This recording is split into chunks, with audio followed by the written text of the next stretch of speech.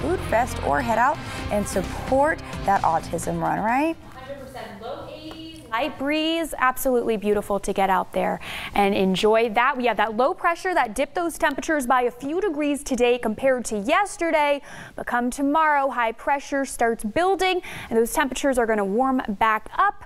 But then good news, this system is going to make its way down and bring a cool down headed our way. So those 70s will return here in the valley for the entire week. So it'll be absolutely beautiful, still above average, but more near normal towards the end of the week there.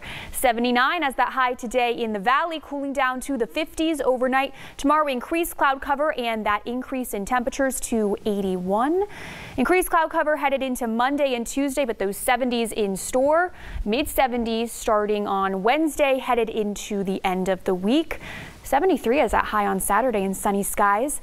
In the Kern River Valley, a high of 80, cooling down to the 50s overnight. Tomorrow 80s as well, and then dipping down to those 70s.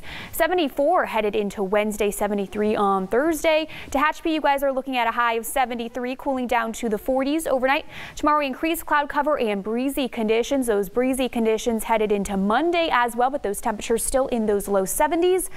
60s headed into the end of the weekend. In Frazier Park, a high of 71. 70s continue tomorrow, but then dipping down to those upper 60s on Monday.